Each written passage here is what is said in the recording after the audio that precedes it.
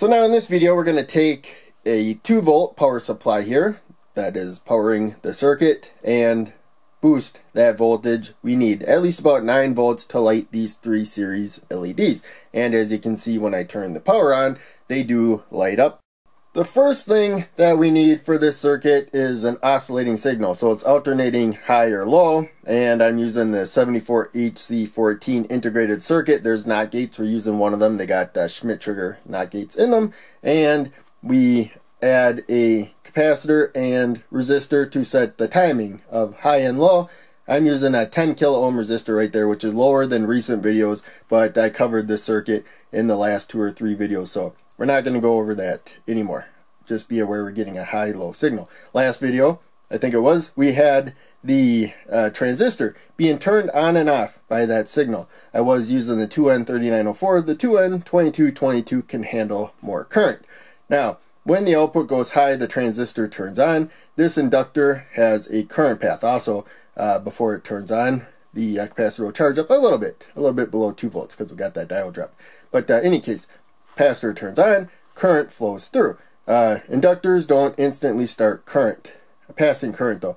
And ultimately what's going to limit current is how much resistance the inductor has. Mine has 25 ohms right there, which I think keeps everything within the power limits of the components. I could be wrong though, but I think we're good to go in the circuit. So in any case, current starts flowing through. Then the output drops from high to low. The transistor turns off. There's only one current path. The inductor does not instantly stop conducting. It raises its voltage to keep current flowing for a little bit as needed. So in this case, it passes current through the diode and charges the capacitor. Of course, the diode is to make sure that the capacitor doesn't discharge back to ground, or back to the positive supply, because it will have a higher voltage. Each time you pump more current into the capacitor, because the transistor is turning on and off, transistor turns off, more current pumps into it, its voltage is going to go up. So we have a possibility of the voltage getting dangerously high. The capacitor I'm using is rated for 25 volts. So we got a Zener diode here. If the voltage gets to about 16 volts, the Zener diode here starts conducting.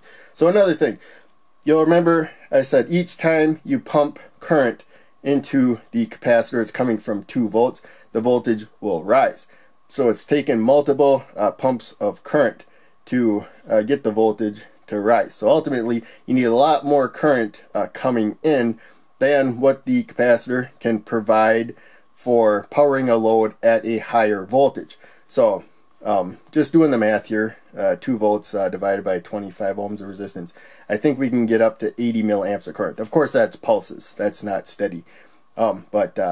We're just going to do simple math here. If it were steady, if we were getting 9 volts out, you can expect, this is rounded off, about 17 milliamps of current coming out. So you need a lot more current coming in, but you got a higher voltage coming out. So if this were perfect, there would be an even balance between voltage and current. And then I don't think this can actually get up to 16 volts. I think I came a little short, unless my oscilloscope was misreading the value. But in any case, if we boost the 2 volts up to a 16 volts, maybe it'll get 10 milliamps out. Of course, this isn't perfect. This isn't steady current. The transistor is on. It's on longer than it should be to make it ideal, and other factors. But that just kind of gives you an idea of how you convert voltage to current. And that's why I put here that the current out that we're talking about is if you think in pulses. Now, I put another note here that the 3 series blue LEDs need approximately 9 volts to light up, just as a reminder. So I think I covered all the details on there. I'm using a 47 microfarad capacitor to store the charge, and as I said before, to set the timing.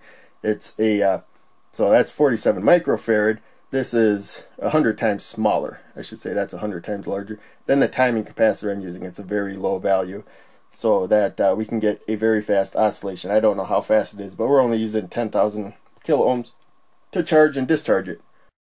And here's a quick look at the circuit. So in recent videos, it wasn't the last video, but 2 or 3 videos before that, we looked at making an oscillator with this setup here. So we got not gate Schmitt triggers that we're not using at all. Schmitt trigger not gates. You got to power the integrated circuit too, of course. 74HC14 is the integrated circuit we're using, and that is the output. That's the input. It's monitoring the voltage. The output charges and discharges because the output has a higher low state that's opposite of the input there, and so you can use that opposite effect to alternate whether the capacitor is discharging or charging. But in any case, we can also take a little bit of power there. Again, 2.2 kilo ohm resistor, because we're not using much voltage, to the base, the middle pin of the transistor. So none of this was on this schematic, but we looked at it in recent videos. Now we have the transistor there. So when we're connected to ground, low output, transistor's off, there's no current flow. And then we get a little current though, going through base to emitter there. Then the transistor turns on and current can go through the coil, collector, and emitter to ground. When we turn that off, again, the coil wants to keep conducting. So we got another path here. We got a diode, and I think you can actually see the gray band there. It doesn't usually show up on camera terribly well. But we got the diode here. Current can flow into the capacitor. Also, once voltage gets high enough, because we got 3 series LEDs, we got this jumper there coming. It's a 1 kilo ohm resistor, and it would let more current go through if the voltage could rise up, but I think we're probably getting limited really close to 9 volts. But in any case, it's kind of hard to see LEDs there. I just kind of cascade them coming down there. So they're in series. The same current has to flow through all of them and then go to ground. And just as a precaution, we got this Zener diode here. This is actually a 50 volt capacitor. I realized I said 25 before. But in any case, we have it reverse bias. So the cathode there, the gray band, is towards the more positive side of the circuit because they break down. I shouldn't say break down. They start passing current at a certain voltage. It's a 16 volt Zener diode. It starts safely passing current while reverse bias. Not all diodes can do that. It's best to avoid it unless you know for sure the diode can conduct while reverse bias. But in any case, this is my short video series. Most of these topics, pretty much all of them, I covered in recent videos of this series. So hopefully you enjoyed the circuit. Make sure you check out one of the other videos I posted on the screen, and check out the links down below. They all help out a lot. I'll see you in the next video.